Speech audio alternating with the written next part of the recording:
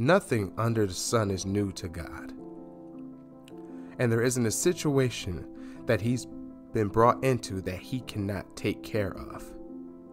So for those who are going through it, I encourage you again, today and every other day, to stand your ground and take control of your life. During those conversations, you guys, I had someone who asked me, well, actually, I had a couple people who asked me a very interesting question. And I say interesting, not so much that the question in itself and its originality was interesting, but the fact that so many people would ask the exact same question. And the more I'm asked this question, I seem to not worry so much about outcomes of people who are standing for your marriage. I feel like if you're already standing for your marriage, if you're willing to do whatever it takes, if you are making sure that you aren't lost while standing for your marriage, that this question always seems to lead people to a better or deeper understanding for who they are, no matter what's going on, and that they've asked me to answer this question, and I'll share it with you. I was asked this week if during my stand, did my wife ever tell me if it was too late for us to get back together? The answer to that question is a firm and loud yes. One night, you guys, after, I think it was at evening school, we were both at Bryan and Stratton College, which is where me and my wife attended at the time. We were going after, furthering our education, furthering our careers.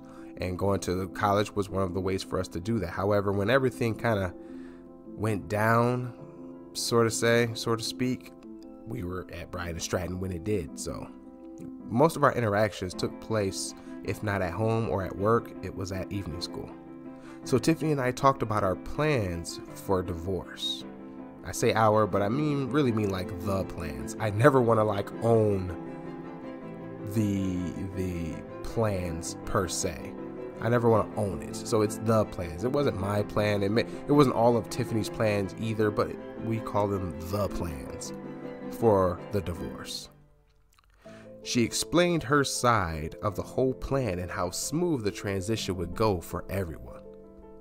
Of course, I resisted the urge to scream or go off the hinges from her plans, but this time I chose not to. I actually remained mentally calm and in control of my usually telling body language. If anybody's ever told you about body language, it manifests itself in so many different ways that if you try to control yourself as best you can, if the person you're talking to is reading you pretty well, the slightest change in your body language is enough to make it a little hard for you. I knew any sign of indifference or defense from me would reconfirm and validate her mindset at the time. The best move I could have made was to pray in my mind to God before, during, and after the conversation happened.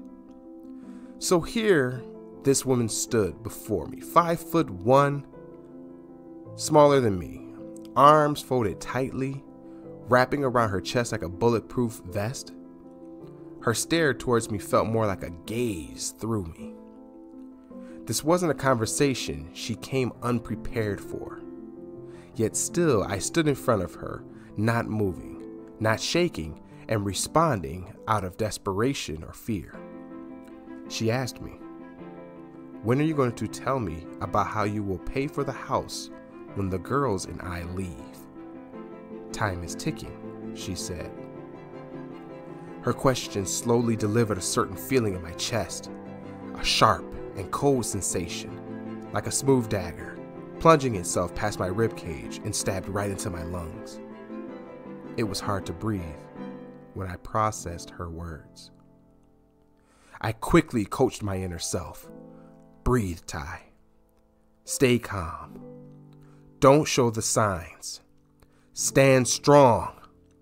Do not show the signs. I collected my strength and formed a response to her question. "A decision is being made, but I'm not going to talk about it right now," I said. A pause came between us. It lingered just long enough for it to feel awkward. She came back with a response to my answer. "This just needs to end and be done with, okay?" Maybe it will end, I said softly to her.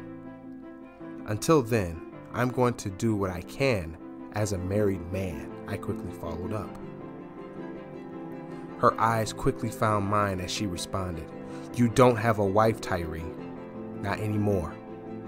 This is over, and it's too late to find whatever was never there. I asked God to keep me upright and proper. These words did not sound like the woman I once knew. A voice besides my own whispered to me, It's okay. Talk to her. Tiffany, I called out to her assertively. I am sorry for what happened between us, and a decision is being made. I know you are ready to move on and get away from whatever it is you believe is holding you back. But for now, I am a married man, and I'm not going anywhere. Maybe you would say this was foolish of me, you guys, to speak that way. And I would say that sometimes you must cut through the craziness and anger-filled air to speak life into your stand.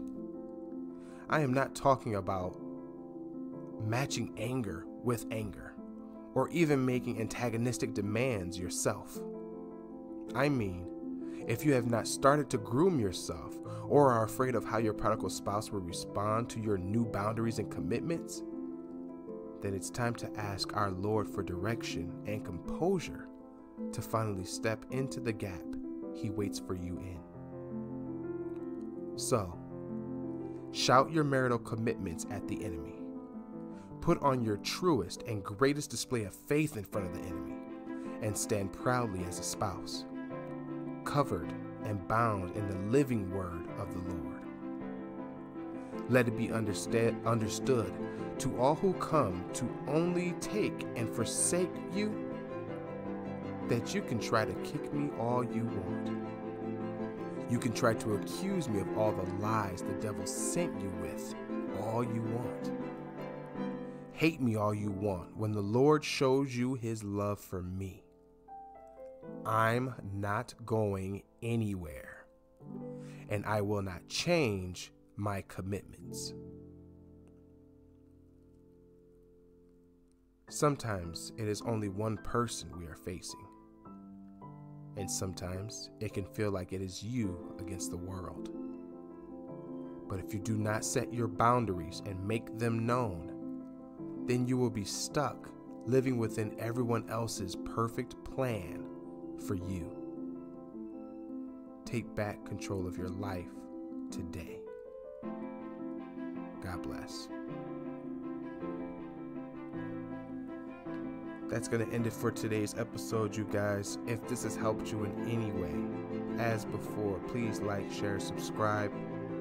Click the links down in the description that will lead you to our online site at www.tyrewilson.com. You can also click for our mobile site, which gives you better access to me, better access to the content that I create, better offers, better updates. This is all still waiting for you. It's still all available. Let me help. Or if you're one of those people who just likes to listen and self-study, even better. You guys have a safe day, and I'll see you next time.